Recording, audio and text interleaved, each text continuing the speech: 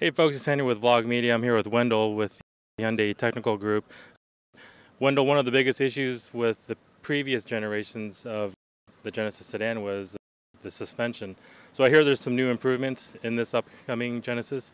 Yeah, there have been a number of improvements on this new car, so be happy to take you for a ride in it, and we can talk in detail on some of those changes. Sounds good. Let's take a ride. Okay.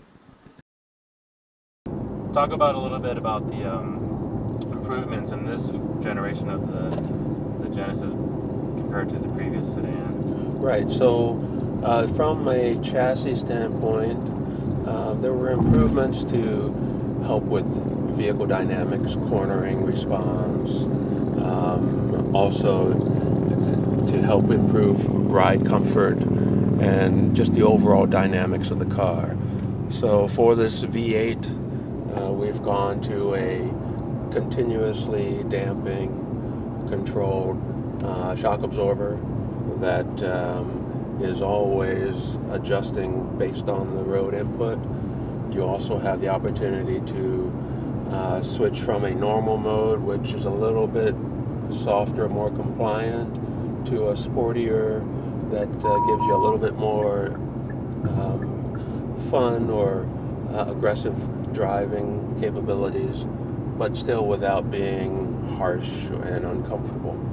Right. Tied to that, we've gone from the electro-hydraulic steering system that was on the previous car to this rack-mounted MDPS electronic steering system. So with that, you should see a more precise and good steering feel from the car, and some good responsiveness.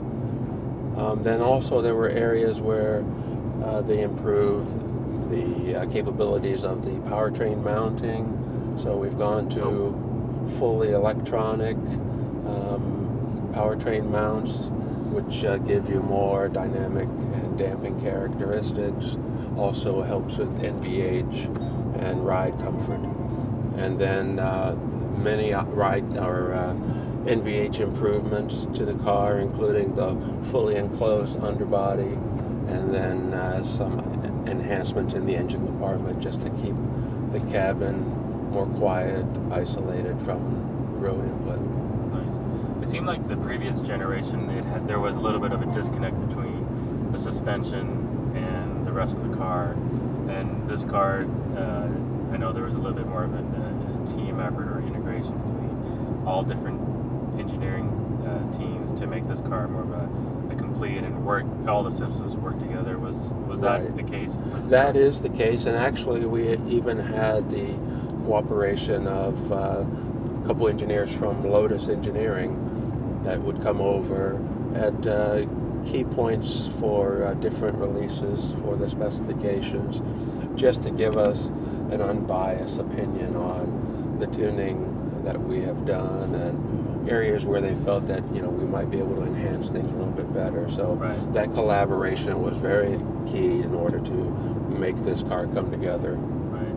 So about how much time was put into just the chassis suspension? Well, I mean, we've spent the last year and a half doing chassis tuning for this vehicle, and just working with our guys in Korea Right. to come up with necessary changes specific to issues in North America. Right. Very good. Well, we're on a really nice drive in Arizona, and we're definitely going to put the car through its paces, and so far only good things to say about it so far. So thanks for giving us the lowdown on what's going on underneath the car. Appreciate it. You're welcome.